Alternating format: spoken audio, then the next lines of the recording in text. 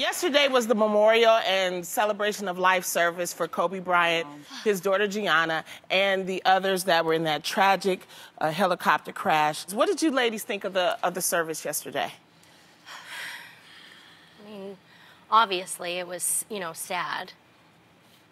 But it was beautiful at the same time to see them, celebrating their lives. I mentioned before, we don't know our number, you know? And everybody has a different number when they go home.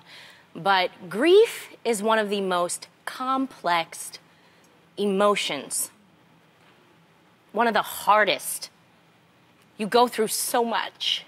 There's sadness, confusion, anger, denial, depression. And I really feel for her because she lost her husband, her soulmate, and her baby. But what a lot of people don't understand is when you go through grief, only the people that do go through grief. Not only do your loved ones die, but the potential of your loved ones die. Right. I saw her sadness in when she was saying, she will never see Gigi get married. She'll never see her have babies. And all she ever wanted was to follow in the footsteps of her father.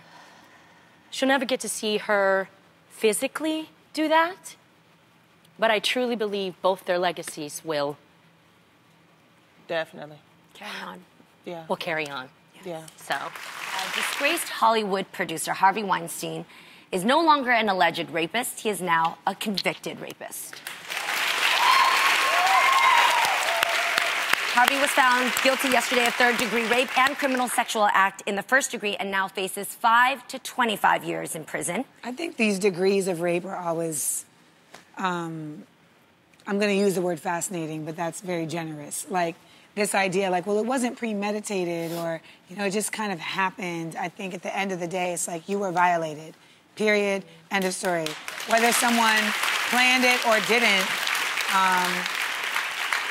you still have to carry on with that. And I think it's, there's also more to come, though, because to my knowledge, in California, he is charged with 1 felony count, each of forcible rape, forcible oral copulation, sexual penetration by use of force, and sexual battery by restraint. He faces up to 28 years in prison if convicted of the most serious charges. And that's the other criminal charge, but like you were about to say, yes, civil suits because there were women that were outside of the statute of limitations. But I think the biggest concern for me is, this was very highly publicized.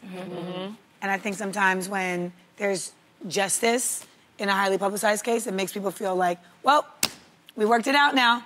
Everything's handled.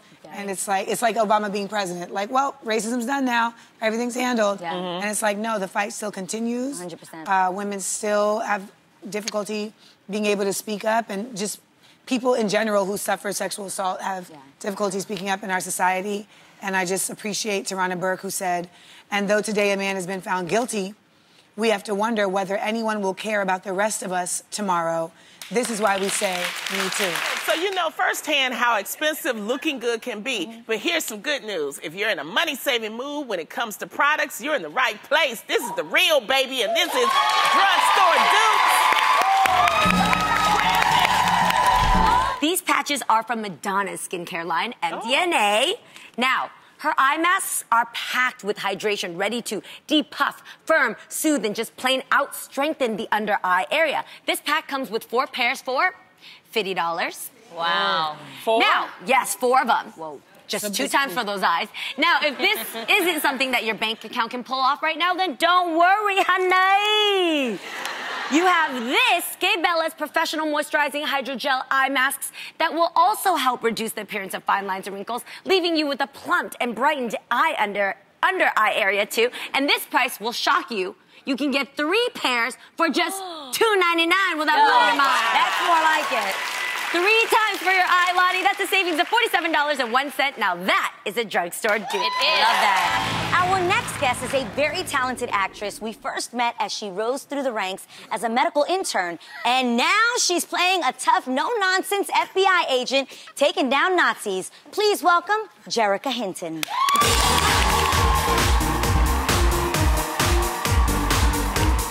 What is it like working with the Hollywood legend Al Pacino, girl. Yo, so major. You guys. Give us some stories. That's the thing I get to say now. I work with Al Pacino. Yeah. It is amazing. How He is was a legend. that? It's great. I mean, he's like... can I just say, you know, sometimes you meet these people who have been in the industry for years, and it's not everything that you hope it would be, you know? Yeah. I will say that he is so lovely. Really? He's like such a wonderful collaborator. He approaches the work with the spirit of like, let's get this done. Let's serve the scene to the best of our abilities. And that's exactly the way it should be. Leave your ego at the door. Yes.